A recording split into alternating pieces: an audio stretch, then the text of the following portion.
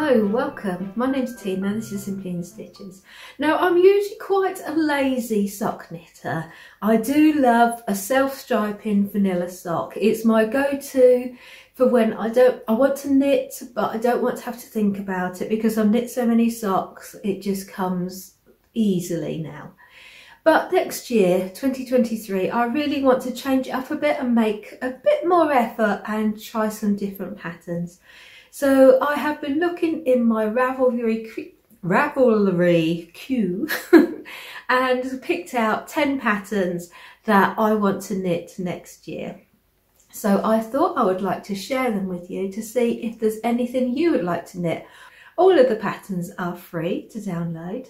I shall put links down below. Let's dive straight in and find out what they are. They're in no particular order. It's just a list of the ones I'd like to knit. So the first ones are called the Fidget Socks and they're by Amy Stringer. This one caught my eye because I like the way the yarn goes across. It's got a different stitch to it. So it's got that lovely texture and I just thought that was a really interesting look. So I thought I would like to give those ones a go.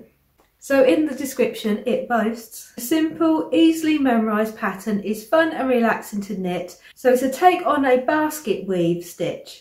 So it's eliminated some of the purling, but not all of the purling. I don't mind purling. I'm an English knitter, I'm a thrower, and I don't think people who knit, I could be wrong, people who knit that style, I don't think we mind purling as much as continental knitters because it doesn't seem any different. I'm not going to go into that. I'm not going to go into the purling issue. Let's stick to the socks. So that's my first choice. The Fidget Socks.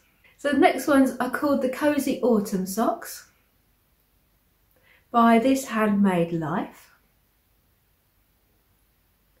And this one has a really lovely lace pattern down it. It's on the back and the front.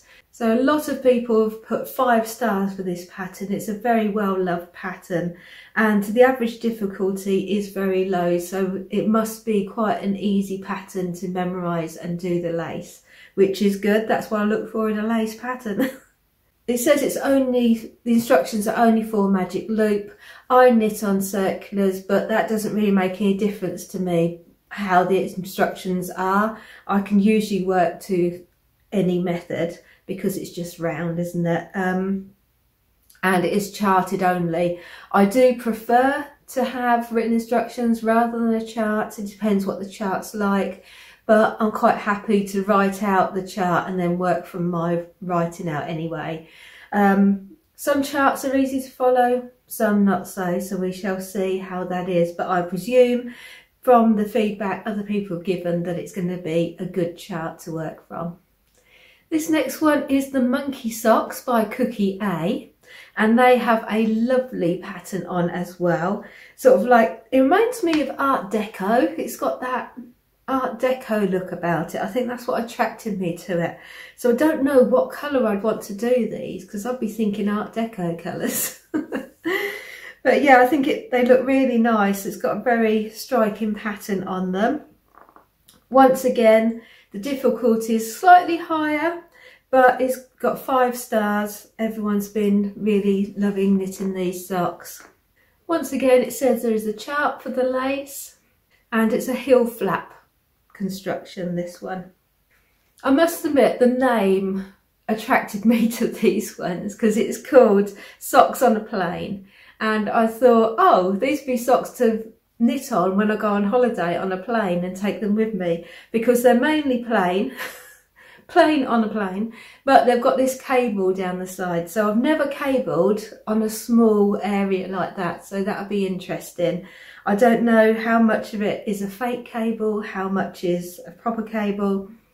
It says, once again, the feedback is that it's a simple pattern, so everyone's been getting on well with it.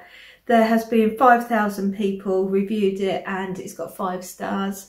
So I really love that. Most socks with patterns on, I think you're better off having a yarn that's plainer, but on these I think it'd be interesting to see how that cable actually changes, and because you'd see the actual lines going through, so I think that would be interesting to knit. I think these might be socks that I'd want to knit in a plain colour and also in a variegated yarn to see the difference and how that yarn comes out. Would be fun. Now these next socks, it's a technique I've never actually used. I know it's supposed to be simple, but it's just something I've never come across in a pattern that I've been attracted to. So I really wanted to try. The Winwick Mum has got the Easy Mosaic socks. So it's colour work, but it's mosaic colour work.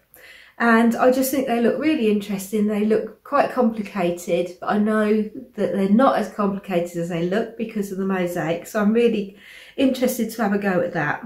It says here, she says here that when is colourwork sock not a colourwork sock, when it's an easy mosaic sock. The whole thing about the colourwork with mosaic is you are only actually using one colour at a time. You're not using two. So that sounds like a lot of fun, and yeah, I love the way they look. I think they really look different. And once again, I think they'd be exciting to do different colours, to see how that changes them. So there's a lot of fun to be had with these socks, I think. I'm surprised there hasn't been more people knit these. There's only been 176 projects done on these. So I think they definitely need a bit more love to have a go at these, something different. Winwick Mum, she works with West Yorkshire. The Winwick Mum works for Winwick Mum works with West Yorkshire Spinners, and so she has used their yarn, which is a favourite sock yarn of mine, and she's used a solid and a self-striping, so that's just ideal. That obviously I will use a solid and striping from them.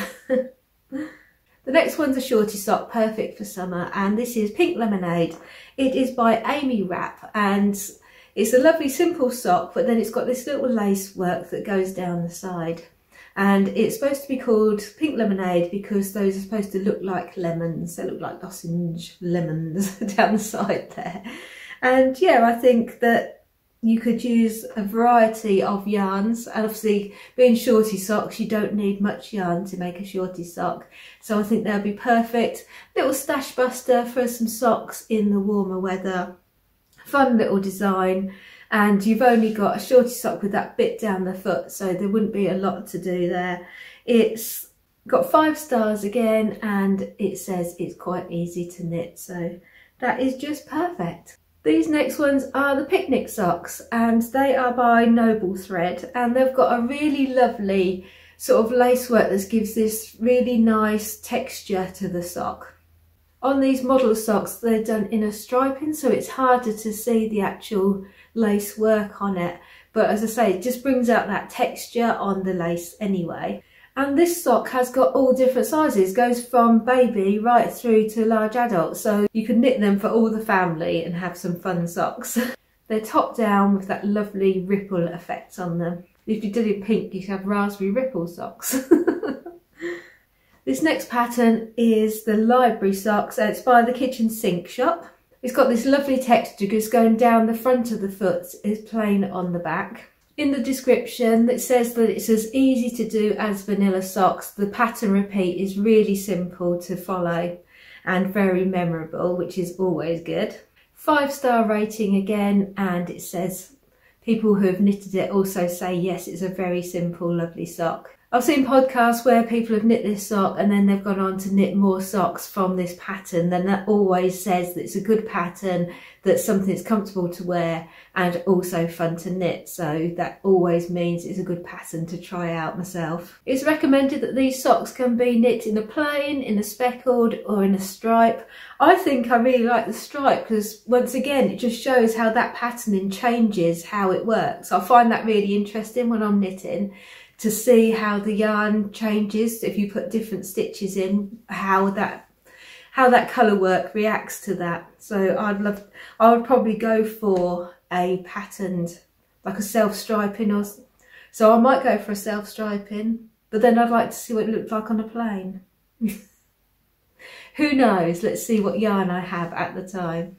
And we've come to the final one. This is the Woodland Walk socks by Handmade Life, and these shout out to me to knit them in green because they've got that lovely, like, it's like leaves coming down like an ivy. Well, they're not ivy shaped, but you know when ivy's like hanging like a climber.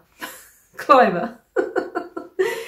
So yes, I would love to knit these in a green. They've just got that panel down the sock, which I think would be lovely, whether a supple shading of different greens or just a block green. I just think that would be lovely. They would also work well in other colours, obviously, but that's what pits me first of all, that I'd love to knit them in that colour. Other colours are available. Once again, this is a 5-star pattern and it says it's easy to follow. The designer has put here that like the leaves falling from the trees as winter sets in and autumn says its last goodbye, the leaf pattern reminds me of just those leaves once they have fallen and the woods are quiet and only the crunch of those leaves underfoot. So she was thinking more of leaves on the ground rather than trailing up, but I definitely think they are trailing up the leg. So that's it. Those are the socks I would like to knit in 2023. I forgot one. So I'm sliding this bit of footage. I'm recording the day after into it. And this is a bit of a bonus one because it's not really a pattern that's different or anything. It's a vanilla sock, but it's the DK one from... I was going to use the Crazy Sock Lady K. The Crazy Sock Lady has a pattern for a DK sock. And I've never done a DK sock. I know it's just different numbers, so I'm not going to be following it too closely. But it's just the fact that I really want some thicker socks to wear in my wellies when I'm going for walks and things in the winter period. So I thought, yes, some nice socks. But what I was thinking about doing is changing it up a bit and using 2 different colours of 4-ply and holding that double so I get a different texture to it, just to make it a different colour, sorry, not texture, just so I get that variation, perhaps use up some scraps or something, just to make them fun socks rather than doing a plain vanilla sock. So yeah, that's what I was planning on doing with that one. So that is my last one. 23. Is there anything there that caught your eye, or have you knit any of those patterns? Have you got any words of advice for me? What colours did you knit them in? What colours would you like to knit them in the future? So take care, have a fantastic 2023. Bye for now.